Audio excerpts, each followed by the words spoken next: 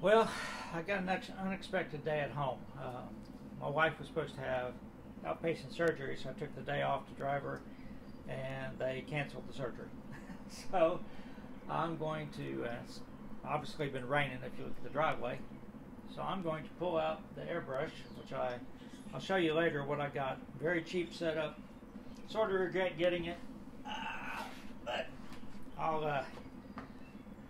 like Boomer Diorama says, just play with it and learn. That's the purpose of this diorama, is to learn.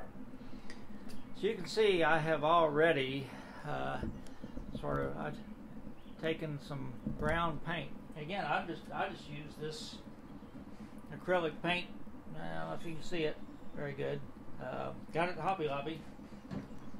I mixed it with rubbing alcohol, and I have feathered in the riverbank because that's the same color I painted the riverbank. So just sort of show you what I'm doing here before the paint dries in the in the airbrush, and I've got a mess to clean up.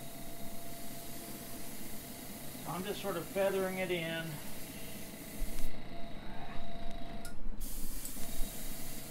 And you probably can't see this. There we go.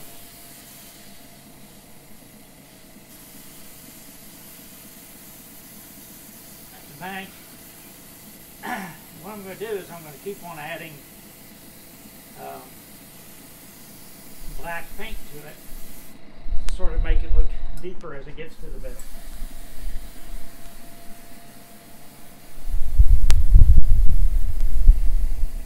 So I'm going up on the riverbank a little bit.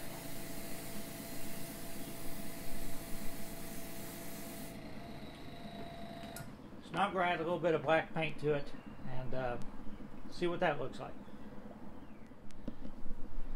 Okay, so I've added a little bit of black and I feathered it in a little bit more.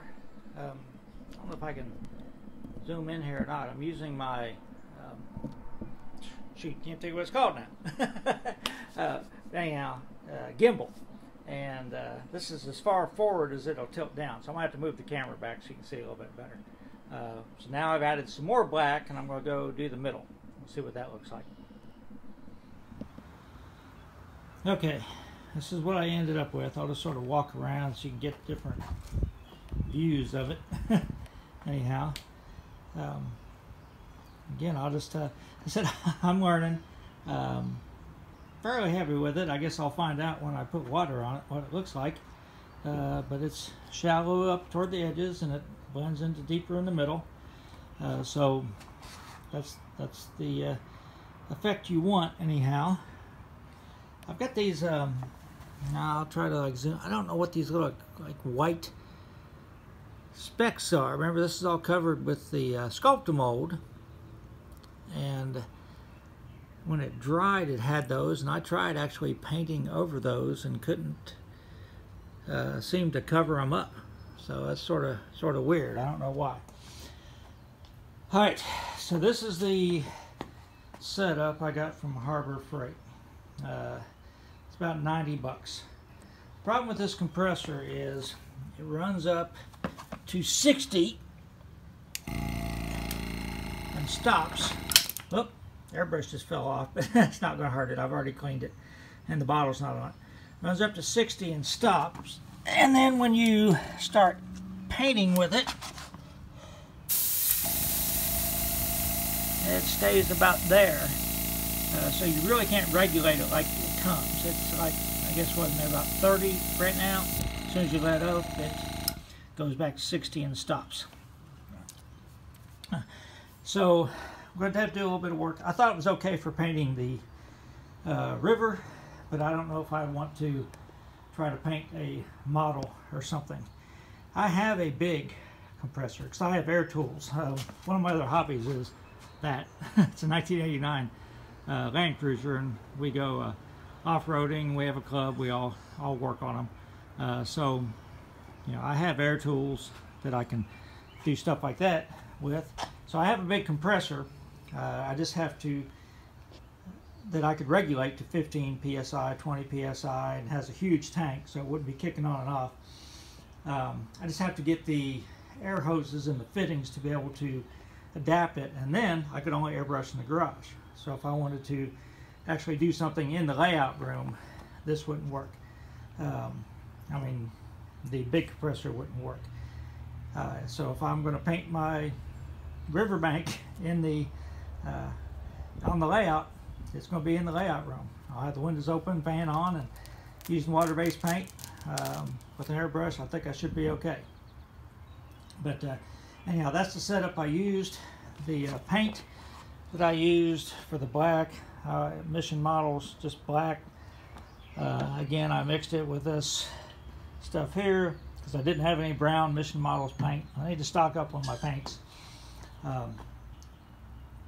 And I just used rubbing alcohol. I'm sort of following, well, he's probably going to say I'm not following, but Boomer Dioramas is encouraging people to try to use the airbrush to do more stuff, to you know, to weather and to add texture and everything. So I've watched a lot of his videos. I'm trying to learn from him. But he went over his airbrush setup the other day, and it's much better than what I've got. So anyhow, this is where I'm at. Gonna have to let that dry and see what I need to do next on the module. Again, Luke goes ahead and like puts the bridge in and everything, and I don't think I'm going to do that. I think I'm going to pour my water and everything before I put the bridge in, just because I'm a little nervous about it. So that's where I'm at. I will probably maybe tack on part 2 of the switching onto this. We'll see how long this turns out to be. Everybody stay safe. I do want to point out one thing. He didn't do it in this video. Another one of his videos where he made it, he didn't want to have brush strokes in the stream. So actually he went in with the brush and sort of stippled the paint.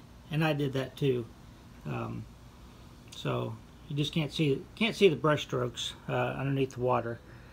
So that'll just look like some little ripples or whatever on the bottom. So just to satisfy my curiosity, this is the original dirt and grout mix that I put on the module. And I said, oh, that's too light. I just don't like it. It's too light. Even though Luke said it would turn darker after you applied the glue in the water. So I just dumped some out on this scrap piece of masonite. And I put rubbing alcohol on it and scenic cement on it. So we'll see what it looks like when it dries. See if it really is a lot darker. And if it would have been okay for me to use instead of mixing up another batch that was a little bit darker. All right, it's been about 8 hours since I did that. So like I said, this stuff over here, it's not glued at all. That's the color that it was. It's pretty dry over here. I mean, I don't know that's going to change a whole lot color. So you can see this definitely lighter than what I had. I probably should have done this next to the edge so you can contrast a little bit better. But it would have been okay. It definitely got a lot darker, and it would have been okay. I just didn't trust that it was going to get that dark. So another thing I learned. I still think I should have bought a darker colored grout, just a little bit, another shade darker, not real dark, but another shade darker would have been a little bit better. So I decided to leave the switching for just switching, and I don't want to call this an unboxing. I've never done an unboxing video. I'm going to do a review. Bought this hot wire cutter on Amazon, about 20 bucks. I think I don't know, the hot wire foam factory one that Luke uses was 10 or 15 bucks more. Comes with, this is the handle, stand and set it on, 5 different length needles, and this is the power supply. So I guess you turn it different adjustable power for the size of the needle and maybe the size of the foam you're cutting.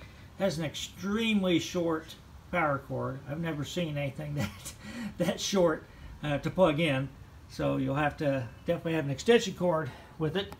But I'm going to use it for the first time, I've got these pieces of foam in here, and just experiment with it.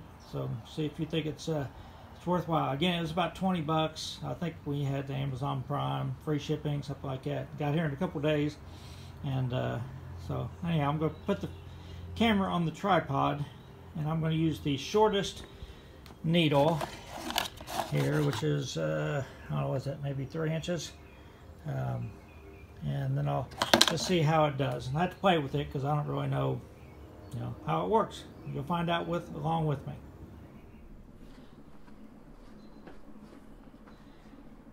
Okay, so it says to plug in, connect the plastic wand and the voltage regulator. Plug in the voltage regulator and switch it on. Slowly adjust the control knob to an appropriate voltage, about 6 to 9 volts. Stop when the indicator light starts flashing.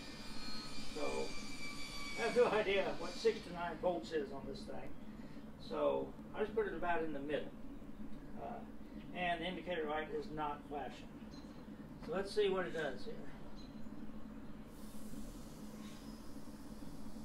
Not forcing it at all. That was pretty smooth. Now this foam, this type of foam, smells pretty bad. It's probably not good for you.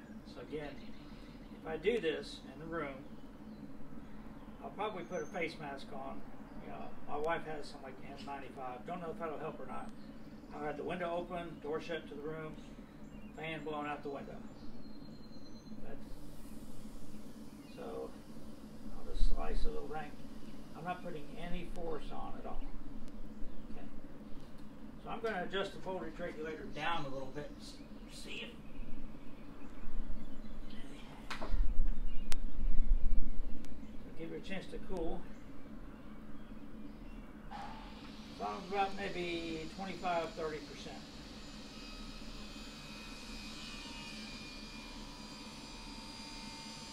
To go this speed, I maybe had to put a little bit more force into it. But again, I'm not putting any force really at all. Of course, this thing gets very hot and it will burn you. So you notice I've got strings on it now, which I didn't have before. So I'm going to turn it back up a little bit. Let's see if that makes a difference.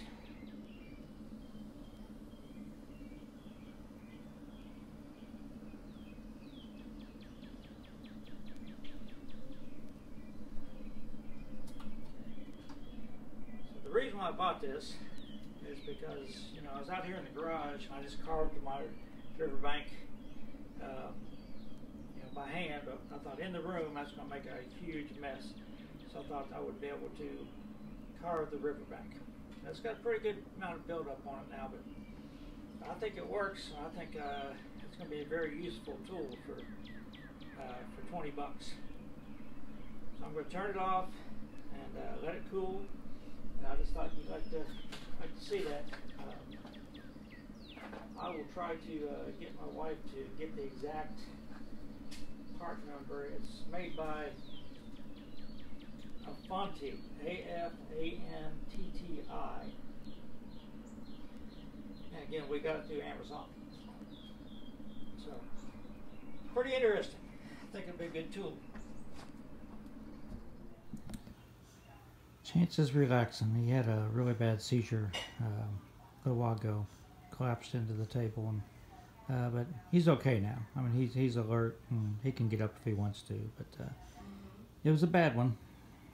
But overall, it was a little bit better day. Not much of an appetite, but seizures have been less. Okay, I think it's long enough video to post. This is the water I'm going to use. Decided to try it. There is enough in this box. I went to the Woodland Scenics website, used their calculator. There's enough in this box to make a reasonable depth.